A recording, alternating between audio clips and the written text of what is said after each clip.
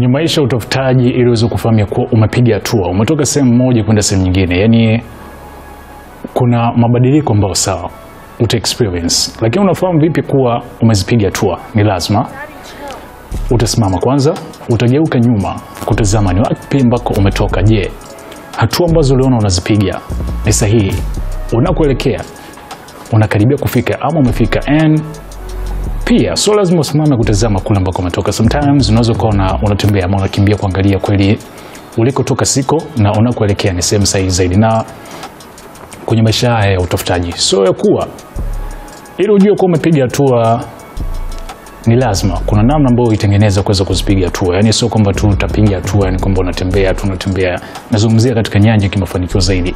Kuna maandalizi ambayo utayafanya, kuna namna ambayo utatengeneza au kugain momentum kabla ya kuanza kusimama na kuzipiga hatua kutoka sehemu moja na kwenda sehemu nyingine. Na kuzipiga hatua au kufika kule ambako unahitaji ama kukaribia sio kitu ambacho ni lazima kichukue muda ndani ya muda mchache sana. Hapana, kuna muda ambao inabidi uweke, sio muda tu, nguvu, uvumilivu, lakini sio hivyo ujitume kwa bidii ama ujisacrifice kuhakikisha kuwa mimi ni lazima nitoke hapa kwenda sehemu nyingine. Sasa tukirudi upande wa muziki kwa hapa Afrika, kiulimwengu zaidi, msanii Burna Boy ni miongoni mwa wasanii wachache ambao wamepiga hatua kubwa sana za kimuziki.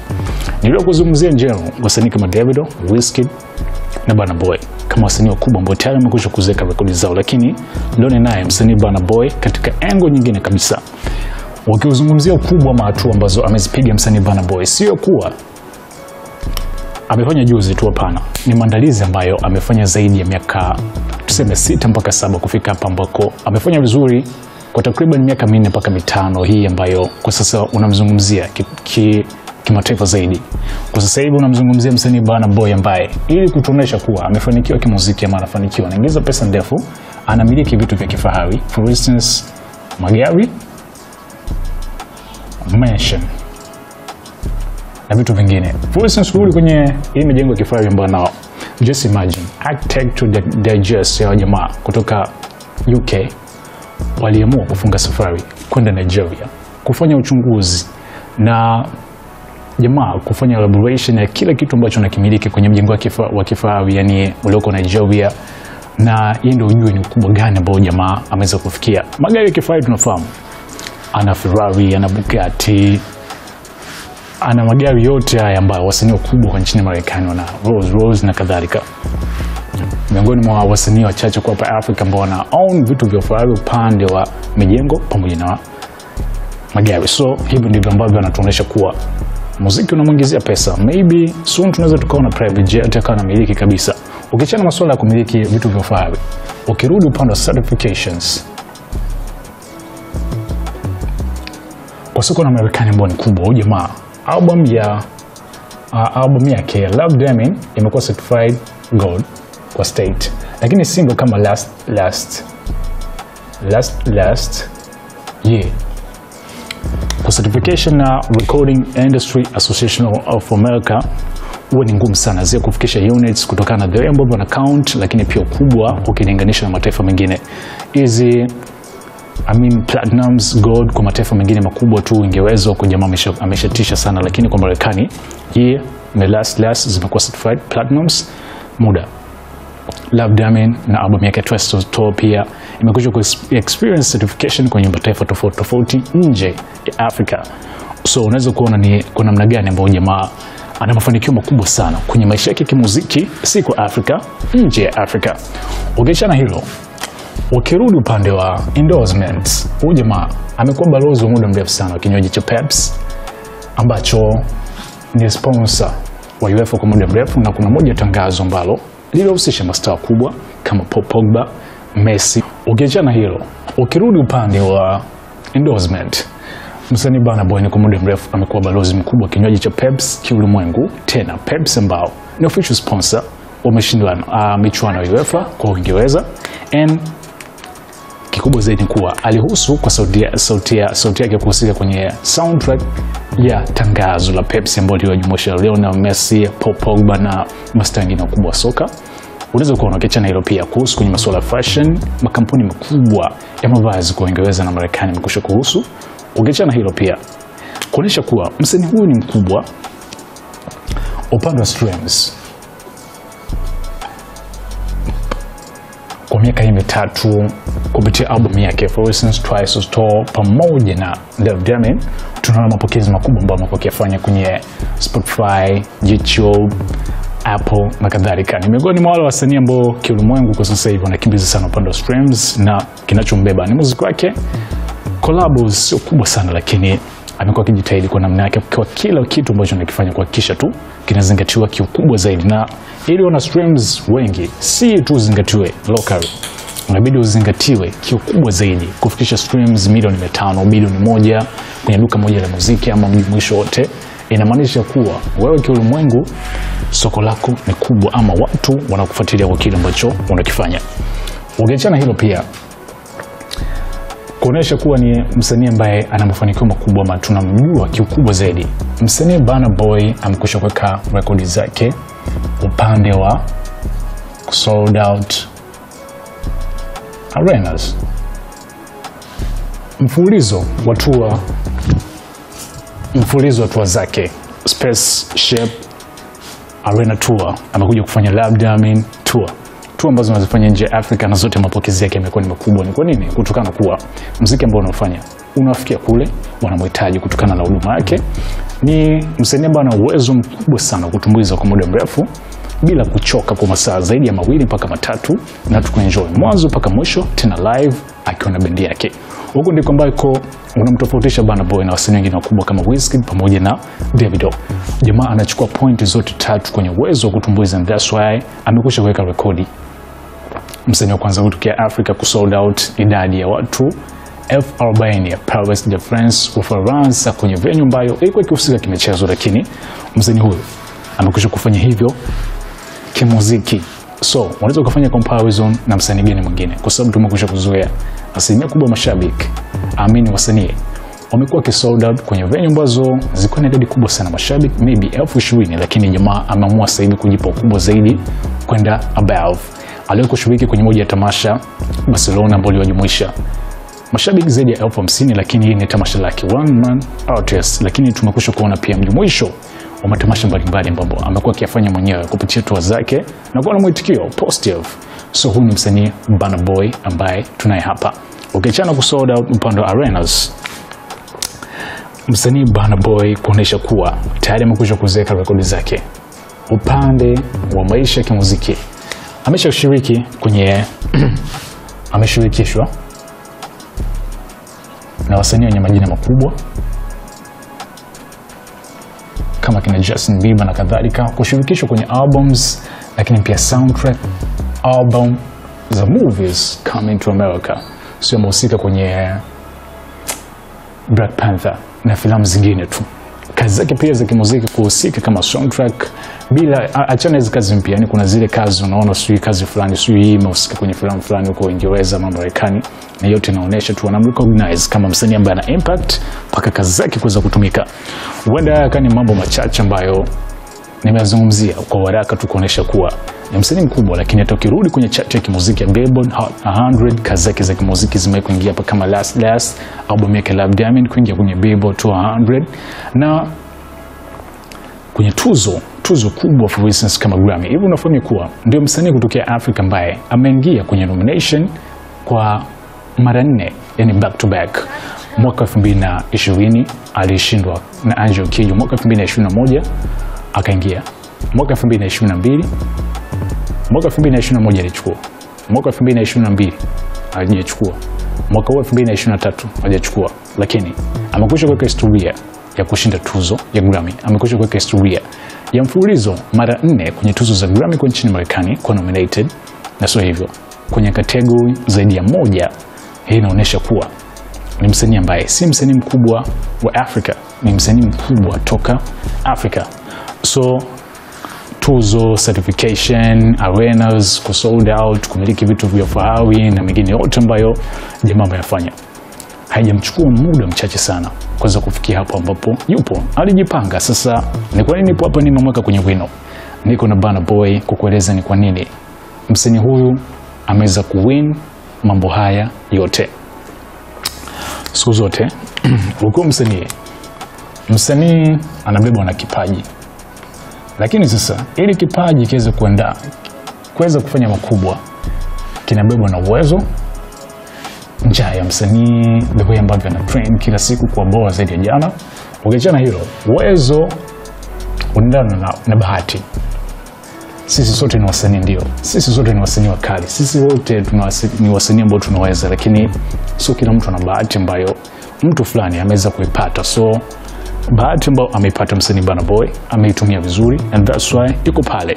Ukiachana uwezo, bahati, lakini hivi vitu vyote vinabebwa na system. Watu ambao wanakuzunguka, wanakupush vipi kwenye muziki kuweza kupiga hatua kutoka sehemu moja kwenda sehemu nyingine, kukurekebisha pale ambapo unakosea, lakini kukupongeza, kukupa push, kutaka yani kuwa kufuatana na wewe vile ambavyo unataka. Yani maybe wewe una sida sana, unataka kufika sehemu fulani, so na wewe pia unakusikiza. So kwamba unakushusha chini ama kutokana kuona mamlaka juu yao unawalipa, basi inabidi wakusikize. And ufahamu, ukiwa na mamlaka kwa watu zaidi utaki kusikiza ushauri. Kama unafaidika kupitia hiyo kwa pesa ambazo unazingiza, utakuwa na wewe around, utashangaa mwisho wa siku una flop na wao wako pale pale, na wakiona tu unashuka yani wanaanza kuzishika msini zao. So system, uongozi, management yake mwenyewe ambayo yuko chini ya mama yake, watu ambao wanamzunguka, lakini pia record label Atlantic Records ambayo anafanya nao kazi zimeweza kumfanya msanii huyu kuwa hapa. Sasa kuna wasanii kwa nchini Tanzania wamekuwa kidai kuwa hizi label kubwa za kimuziki zina wanyonya wasanii ni ngumu, sijui kuingia this and that. Wizkid yupo RCA Records pamoja na Sony Music. Wizkid, Davido, same to Davido. So kama wasanii hawa wakubwa wapo mpaka leo, wamejipush kimataifa, ni kwa nini wasanii wengine ishindikane? Burna Boy yupo hapa. So hivi ni vitu ambavyo vimeinvolve na kipaji, ana uwezo, ana bahati, lakini pia system ambayo inamzunguka imemfanya kuwa hapa alipo. Kuna kitu ambacho inabidi ujifunze au ufahamu tu. Sisi kama mashabiki huwa tunaweza tukasema tuna tabia mbaya sana. Msanii kwa ni mkali katika era yake, yani kuwa akitoa hit, akitoa kazi ni hit, tunaipokea. Akija kwenye akitangaza show yake tunahudhuria. Sio akifanya kitu fulani tunamsupport. Akidrop uwezo wake maybe kimuziki ama akishuka tu, yani kuna muda akitoa kazi zitembee na nini tunaanza kama kumsahau. Licho kwa tutamsifia ama tutabakiza ile heshima yake alikuwa ni msanii fulani. So ogopa neno kusema kuwa huyu jamaa alikuwa ni mnoma. Muangalieni tu kwa sasa hivi, lakini by then alikuwa ni msanii mkali sana. Ogopa sana hicho kitu. Kinatokea hata kwenye masuala ya kimichezo. Yani utaona kwa sasa hivi huduma maybe ya Pogba ilikuwa ni kali sana. Kila mmoja alikuwa akimshigilia kwa kubwa ambao alikuwa anafanya service kwenye pitch, lakini sasa hivi anaandamwa na majeraha. Watu wanaanza kumsahau. Unaweza kaweka rekodi kubwa sana, lakini zinabaki kama historia tu. Tofauti na muziki, ukitengeneza kitu ambacho ni kikali, kitaishi milele. Hata kama ikitokea umefariki ama kwenye muziki ufanye vizuri tena, muda wako umekwisha kuisha, lakini existence ya kile ambacho unakifanya ndio kitu kikubwa sana. So sometimes inabidi unaenda kama msanii, unaenda tofauti kidogo na vile ambavyo mashabiki wanataka, yani watakusupport kwa muda huo. Ukienda hivi na pia wanaenda kwenye side yao, kuna msanii mwingine atakuja watampa push vivyo hivyo. So msanii Burna Boy anabebwa na vitu vingi sana. Msanii huyu kila fursa ambayo anaipata anaitumia vizuri. Amekuwa ni mkali sana kwa mwaka 2018 mpaka mwaka 2023. Ni existence ya miaka 5. Existence ya miaka 5. Existence ya kumzungumzia kwa hits kama hii Anybody, On The Road na zingine zimemfungulia milango. Outsiders album imekuja Twice as Tall, imekuja Love Damn, and soon tutapata album nyingine. Na kwa nini kwa sasa hivi tunamzungumzia upande wa album? Kwa sababu amekwisha kujiona ni msanii mkubwa, ili atengeneze pesa itabidi iache album ambayo itamfanya kuweza kuja na tour ambayo itamfanya azunguke worldwide, tour ambayo kupitia kufanya kwake tour hiyo itamwongezea streams, kwa sababu watu watafuatilia kazi zake, itafanya promotion kwa ajili ya kuongeza ukubwa jina lake, hadhi, lakini pia kuingiza pesa, money, mapeni change. Ile miaka 5 ambayo sio kwamba msanii huyu hiki ambacho alikuwa anakifanya, yani kwamba kwenye hii miaka 5 ambao tumeona makubwa haya amefanya tu papo hapo. No, kulikuwa kuna maandalizi, kwa sababu wengi ambao tunafahamu msanii Burna Boy so muziki ambao anafanya yuko too casual, and that's why hata selection ya collab ambazo wanazifanya unaona kabisa ni msanii ambaye ana Afrika sana, ni tofauti na Wizkid ama Davido. Burna Boy ni msanii ambaye ana Afrika ama yuko too casual sana, na ni kitu ambacho amekifanikisha kwa kufanya domination ya muziki wake kwa nchini Marekani kutokana na sound, matumizi ya lugha zile pidgin, Kiingereza kidogo na kadhalika. Upekee ambao umeweza kumfanya tufahamu Burna Boy huyu ambaye way back alikuwa akifanya maadhi kama dancehall kidogo, lakini pia hata ukiangalia collaborations ambazo alikuwa anazifanya kwa zamani tofauti na sasa hivi. Sasa hivi kuna wasanii ambao way back walipata nafasi ya kumshirikisha kwenye kazi zake, lakini kwa sasa hivi inabidi waingie mfukoni kutoa kiasi kikubwa cha fedha kuweza kumpata kutokana kuwa tayari yupo kwenye German page, yani page ambayo alikuwa nao hayupo huko tena, yupo kwenye era ya ukubwa, era ya hadhi zaidi. So ni kwa nini msanii huyu tunamzungumzia katika ukubwa huu? Na kwa sababu fursa ambazo amezipata amezitumia vizuri, ana njaa, hafanyi vitu kwa sifa, yani ya kuwa tunakusifia sana basi wewe unafanya kitu ili uweze kutufurahisha sisi. Na ogopa kwenye maisha yako, kwa kwenye system, kwenye kampuni, au kuwa na msanii ambaye yeye anapagawa na sifa za mashabiki ambao wanampatia, akifanya kiki ama kitoa hiki, akifanya hiki ni sifa tu, yani yuko obsessed sana na sifa. Ni vitu ambavyo lazima vimwathiri, kwa sababu kuna mara atakuwa anadondoka, lakini kutokana kwa watu hao wanaogopa kumkashifu, anakuwa anapotea moja kwa moja. So ni sehemu ambayo msanii Burna Boy hayupo huko. Ni msanii ambaye ana njaa, kila siku anataka kuonekana kuwa yeye bado ni mdogo, ana hanga, yani ana njaa mafanikio tena, kwa sababu anaamini kuwa nafasi ambayo ameipata maybe kuna mtu atakuja kuifanya ama ataipata, lakini hatakuja kufanya kama yeye ambavyo amefanya. Na kuna huu tofauti sasa, kuna tofauti kati ya kuandika rekodi na kuandika historia. Ukiweka rekodi au ukivunja rekodi, ukiweka rekodi inaweza kuvunjwa, rekodi yote inavunjwa, lakini ukiweka historia, mtu yote anaweza kaandika historia, kwa sababu masuala ya historia waga tuingiliane. Yani nikiandika mimi historia na utakuja utaandika historia yako, mwingine ataweka historia yake. Lakini ukiweka rekodi ya kuwa mimi ndo msanii wa kwanza kufanya tuseme performance Madison Square Garden, kuna msanii mwingine pia atakuja kuweka rekodi hiyo. Lakini ukiandika historia, kuna kitu fulani bwana wakifanya, mimi maybe nimeongoza sana, ndio msanii pekee kutokea Afrika kwa kuongoza kulipwa zaidi, kwa kupiga shows nyingi zaidi, kwa kuweka rekodi maybe nyingi zaidi kwenye charts, kwa kuingiza nyimbo nyingi sana, au maybe kwa kuzingatiwa kwenye soko la kimuziki kwa nchini Marekani zaidi. Kuna msanii mwingine pia atakuja kuandika historia yake katika namna yake. So hivi ni vitu viwili ambavyo msanii Burna Boy tayari amekwisha kuviandika. So ngoja nikwambie vitu ambavyo ni special jamaa kavifanya. Huyu jamaa tunamzungumzia sasa hivi kuhusiana na Paris Difference ambako amesold out watu 40,000 over the weekend, lakini msanii wa kwanza ku sold out Madison Square Garden nchini Marekani, New York, sema ambao kuna wasanii wenye majina makubwa kwa nchini Marekani hajapata nafasi ya ku sold out idadi ya watu zaidi ya 20,000 hapa. Msanii Burna Boy kutokea Afrika kwa kwanza, then akapatia Whiskey L. Haya, ukiachana hilo pia msanii huyu ya Paris Difference mashabiki zaidi ya 40,000 jamaa ka sold out hivi karibuni. Msanii huyu mwezi Juni anaenda kufanya performance Istanbul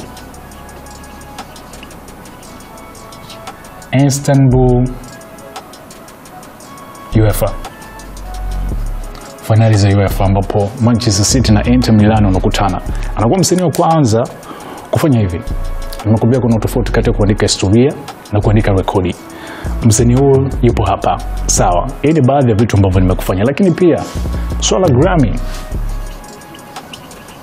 so kitu kidogo, nomination back to back tangu mwaka 2020 mpaka mwaka 2023, so kitu kidogo, ni kitu kikubwa sana. Na mambo mengine yote makubwa ambayo tayari amekwisha kuyafanya. Ukiachana hii Madison Square Garden, kuna venues kubwa za mataifa mbalimbali ambazo amekwisha kufika, huenda ikachukua muda pia wasanii wengine ukiachana na Wizkid ama Davido watakuwa kuja kufanya hivyo. So ni vitu ambavyo inabidi heshimiwe, na Paris Difference kwa sasa hivi kwa ni big deal zaidi kwa jamaa kwa hiki ambacho amekifanya. Na mashabiki 40,000 msanii kutokea Afrika, licho kuwa maybe kwa media za Tanzania tunaweza tusilizingatie swala hili, lakini kwa nchini Nigeria bado ana feel proud. And utaona sio muda pia maybe Wizkid atakuja kufanya hivyo, maybe Davido atakuja kufanya hivyo, kwa sababu msanii mmoja akifungua mlango wa kitu fulani kukifanya kwa nchini Nigeria, basi kuna wengine ambao naamini kwa ukubwa wao pia unaweza kukifanya hivyo. And tumeliona hili mara kadhaa kwa vitu ambavyo Burna Boy amekuwa akifanya. Yani kuna mahali ambako wasanii wengine maybe hawapafikiria. For instance, akiacha alikuwa ni msanii wa kwanza mahali ya muziki wa Afrobeat kutumbuiza zaidi mashabiki 20 Amino Faransa. Then akafuatia Davido. Umeona? Then amerudi pale pale akasold out tena. Nao kaja Prince de France huko kwa Faransa amesold out. Unaweza kuona the way ambavyo wanafanya muziki wa Afrobeat kwa mkubwa. Sasa ni kwa nini ameza haya? Nimekuambia tangu mwanzo ili uweze kujua kuwa umezipiga hatua.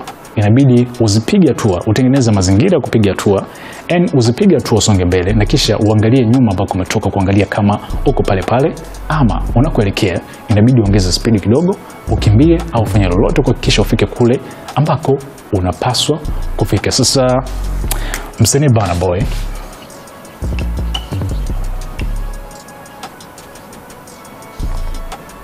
nimekwambia ukali wake ulianza zaidi mwaka 2018, lakini ni kwa nini aliweza? Kwa sababu alikuwa na focus. Aliangalia focus yake ni nini, target ni nini, vitu gani ambavyo anapaswa kuvifikia, vitu gani ambavyo mashabiki wa muziki wanavipenda, aje na upekee gani katika muziki. And that's why akaamua kuswitch kutoka kwenye maadhi ya muziki ambao alikuwa anafanya way back kuja huko ambako kumeweza kumheshimisha zaidi na kumfikisha hapo alipo.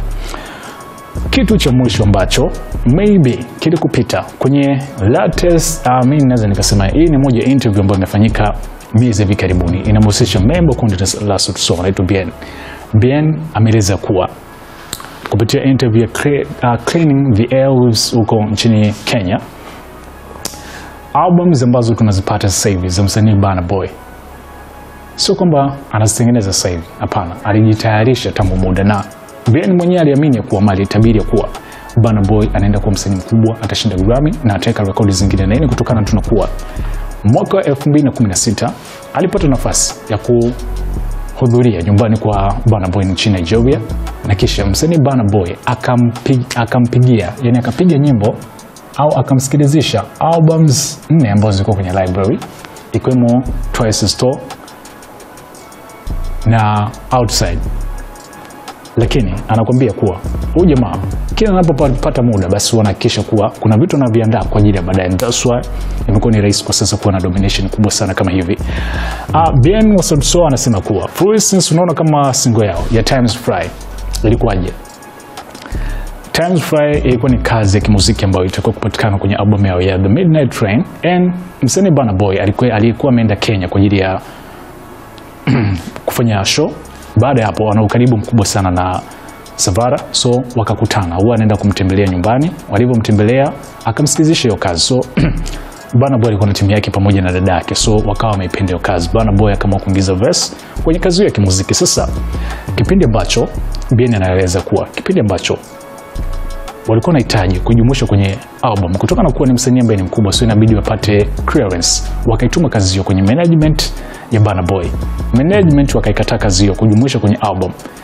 Ikabidi Savara apige simu kwa dada wa Burna Boy, Nisi akazungumza na Burna Boy, kisha uongozi ulivyokaa ukawarudia Sauti nchini Kenya na kuambia kuwa kazi hii tumeipitisha, lakini haitokaa kwenye Midnight Train. Kazi hii tunajumuisha kwenye album yetu ya Twice a Store. Yani ile kazi ya Times Fly ilikuwa ni kazi ya Sauti ambayo itakuwa kuhusu kwenye The Midnight Train album yao, lakini badala yake Burna Boy akahitaji kazi hiyo kukaa kwenye album yake ya Twice a Store, na ni miongoni mwa kazi ambazo zimeweza kuipa mafanikio makubwa sana album, lakini pia kuandika historia kwenye kundi la Sauti kushinda tuzo ya Grammy kutokana kuwa kazi hiyo kushiriki humo ndani, na ilikuwa ni outro kwenye album ya The Midnight Train. Sasa katika maelezo yake Bien akaweka wazi kuwa aliamini msanii huyo atakuwa na mafanikio makubwa sana kutokana kuwa yeye mwenyewe tangu amekuwa na ukaribu mkubwa alimpigia albums takriban 4 na kusema kuwa kwa sasa hivi ukiona anatangaza kuachia album mpya msanii Burna Boy anafanya marekebisho tu kutokana na muda, recording jinsi ambavyo vilifanyika na mabadiliko ya production na kadhalika. So albums tayari zipo ndani, lakini anachokifanya mahitaji ya watu ambao wanahitaji kuwashirikisha, mabadiliko ya production na kuongeza quality na kadhalika kabla ya kuiachia. So unaweza kuona ni namna gani ambavyo tayari wamekwisha kuitengeneza momentum, kugain momentum na akaondoka, yani kwenda juu. That's why unaweza ukashangaa ni kwa nini alikuwa na spaceship arena tour ameifanya kiulimwengu. Baada ya hapo hajapumzika, ukaona inatangazwa kuwa labda album inakuja, and imekuja. Sasa hivi kuna kazi mbili ambazo kwenye Palace Difference alikuwa akifanya performance akazitiz ya kuwa zinakuja hivi karibuni. So unaweza ukahisi kuwa maybe anafanya kazi sana, lakini kumbe hapana. Ni vitu ambavyo kipindi ambacho maybe watu wamzingatia katika international market, alikuwa amejipanga kwa muda mrefu, kujiumiza, kuweka muda, kuweka nia, kuhakikisha kuwa nguvu ambayo anawekeza itakuja kumlipa baadaye. Ndio haya matunda ambayo tunaona kwa sasa hivi. So unaweza kuona maybe anatangaza kudondosha album, kujua kwa anafanya kazi kubwa kwa sasa hivi, yani anajiumiza mara tu alafu inakuja tena huko na anapata muda recording session na kadhalika. Kumbe ni vitu ambavyo tayari amekusha kujiandaa kwa muda mrefu, na tutazidi kumwona msanii huyu katika level ya ukubwa tena na tena, kutokana kuwa ameshajua ni jinsi gani ambavyo anataka kufanya nini, anataka kuongeza nini, ni wapi na miss, ni wapi anataka kufanya zaidi, ili tu isije katokea comparison kati yake na msanii mwingine. That's why kuna muda unaona na blag ya kuenda msanii mwenye mafanikio, ama ndio msanii ambaye analipwa zaidi, msanii ambaye ana mkwanja mrefu kuliko msanii yote hapa Africa, anawataja paka David or Wizkid, kutokana na kuwa anajiamini, yani kwamba yupo real. Reality ya kitu ambacho anakifanya na kitu ambacho anakiingiza ni the same. So kwa nini sio hapo? And that's why mpaka leo mimi nasema kwa rekodi zote ambazo jamaa amekwisha kuziweka, ikitokea macho muziki leo hana cha kupoteza, kwa sababu amekwisha kuandika historia, amekwisha kuandika rekodi, amekwisha kufanya kila kitu ambacho wewe mchukua muda msanii mwingine kukifanya. Na hata kama msanii mwingine akikifanya, basi ujue Burna Boy aliona fursa, kwa sababu anatafuta fursa, anatafuta sehemu ambazo hajafika, anafanya shows, and then utaona wasanii wengine wanafuata, anafanya vitu ambavyo ndiye amwigi mtu fulani, lakini kuna namna tu tayari amekwisha kujiweka tangu zamani mpaka hapa alipo. Hii hapa ni SnS, manager and man WINO, imehusu hapa.